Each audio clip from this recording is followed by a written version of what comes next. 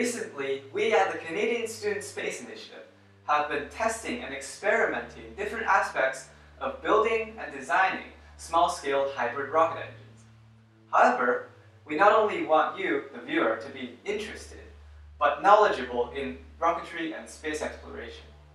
Today, we will share with you some key knowledge on how hybrid rocket engines work and how to build one yourself as an experiment.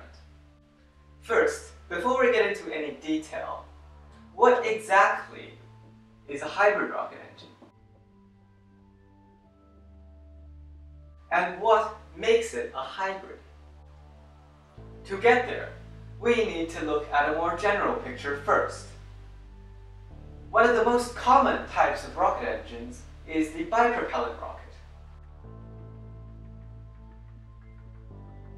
This much broader category of rocket engines include the main engines on all three stages of this mighty Saturn V rocket that brought humans to the moon, the main engines on the space shuttle, and all common hybrid rocket engines.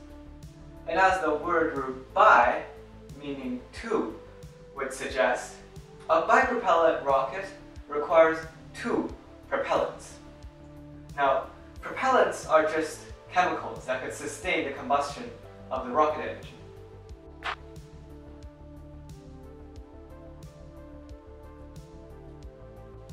One of the two propellants is usually the fuel, something that stores a lot of chemical energy that can be released through burning. Fuels in rockets could either be kerosene, or methane, or even simple candle wax or baking grease. Anything that burns and releases chemical energy.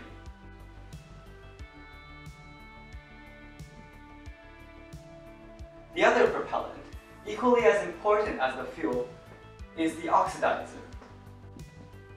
Usually something containing very dense amounts of oxygen, and it helps the fuel releases energy quickly by speeding up the combustion. When you light a candle in the air, the oxidizer is the oxygen surrounding the candle. However, when you have a rocket engine, it needs to react much faster than a candle, and it needs to be able to work in space.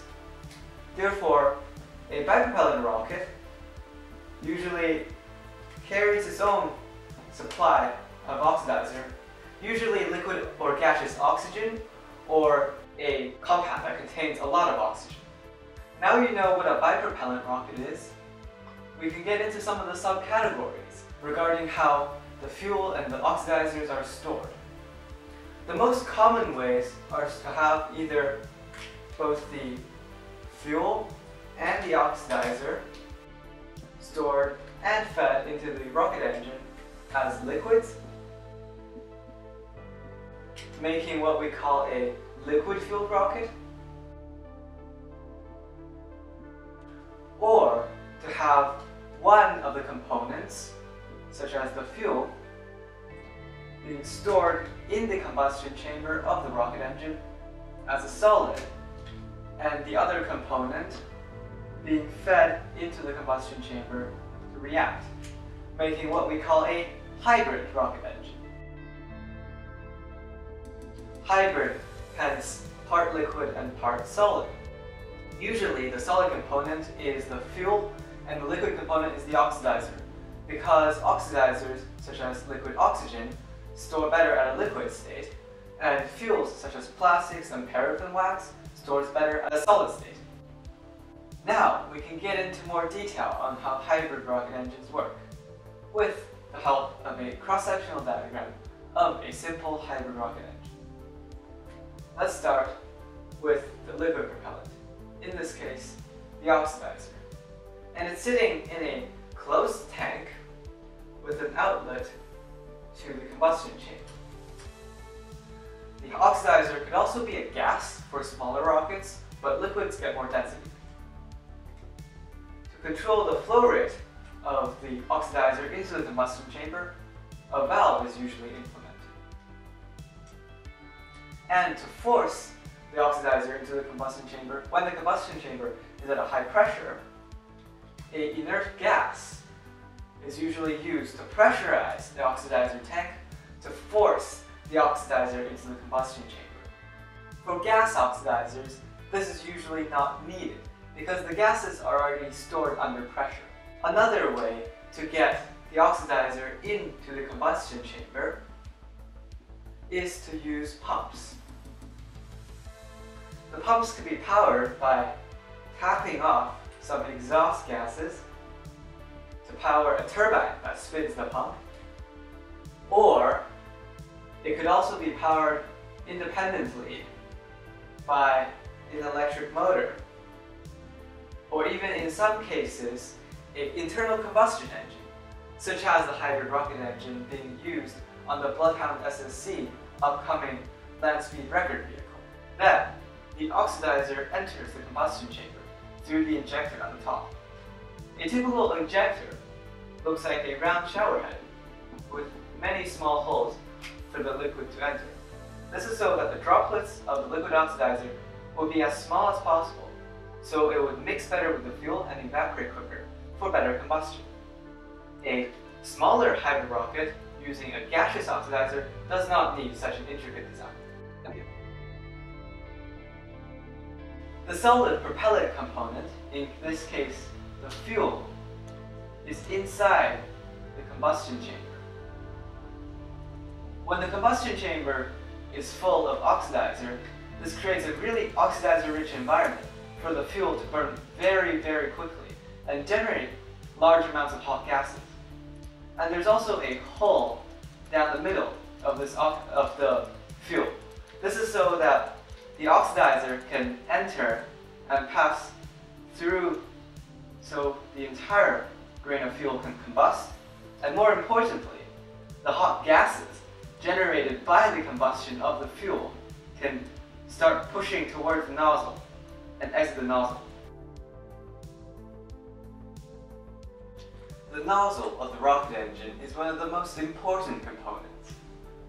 When the hot exhaust gases enter the nozzle from the combustion chamber, it is kept at a high pressure and a low velocity by this bottleneck throat.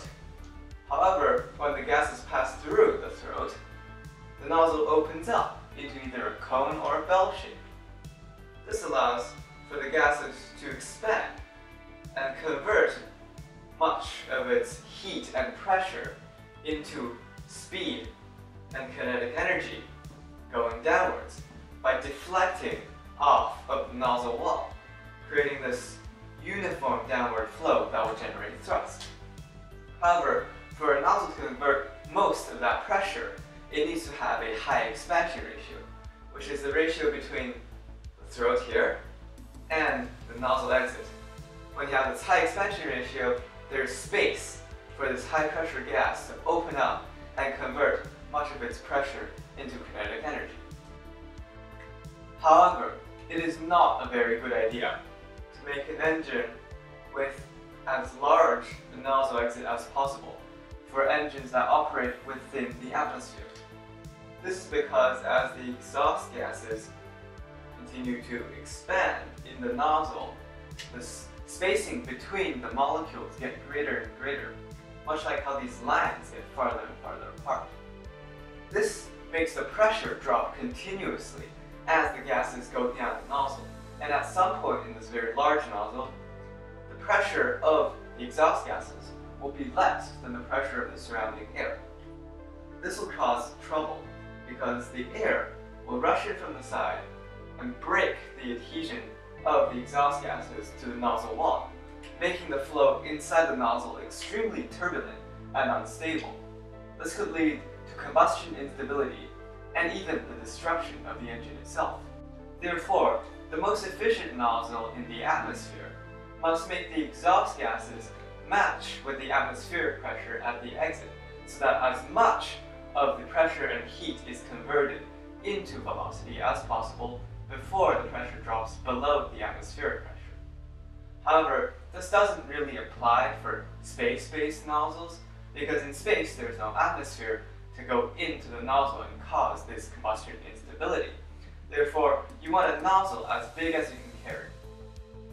Now we know the inner workings of a hybrid rocket engine, how the liquid propellant is forced by either an inert gas or a pump through the valve at the eject into the combustion chamber, where it mixes with the solid propellant and combustion happens, and how the nozzle converts the high-pressure combustion gases into a stream of high-speed combustion gases going out in this direction. However, some of you might still be wondering, how does throwing gas in this direction generate a thrust in the other direction, which propels the rocket?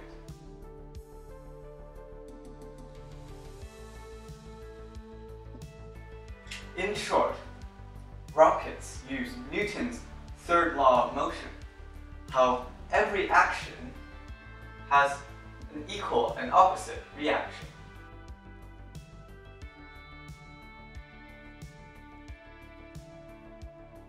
When the exhaust gases inside a rocket engine expand, so imagine a nozzle here, when the exhaust gases expand, they get pushed outwards.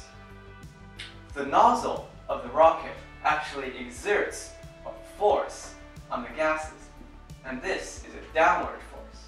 However, according to Newton's third law, there will be an equal and opposite force exerted upwards by the gases on the nozzle, which propels the rocket. And because rockets only exert the force and receive its reaction from the exhaust gases, rockets do not need to push against the air like propellers or jet engines, which means they can work in space or any atmospheric environment. A good demonstration of this is if you would sit on a rolling chair with a bowling ball in your hand. If you push the bowling ball in one direction, you will get launched in the other direction. And the bowling ball isn't going fast enough or isn't big enough to push against the air, demonstrating that it's Newton's third law pushing you back. Now you know the fundamental workings of a hybrid rocket engine. If you are interested to experiment with one yourself, please consider watching the second part of our series, where we do an in-depth breakdown of our own small-scale hybrid rocket engine and discuss any risks and safety precautions. Thank you for watching.